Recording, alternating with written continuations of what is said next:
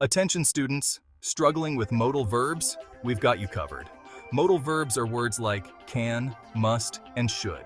They help us talk about possibilities, obligations, and abilities. Let's break it down. First up, can. I can swim. It shows ability.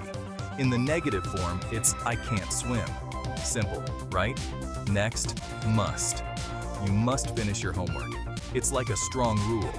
The negative is, you mustn't play games now. See the difference? Finally, should.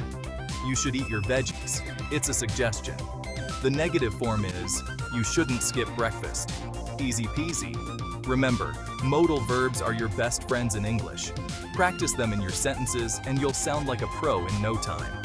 Keep learning and see you next time. If you enjoyed this video, don't forget to like, subscribe, and share for more content like this.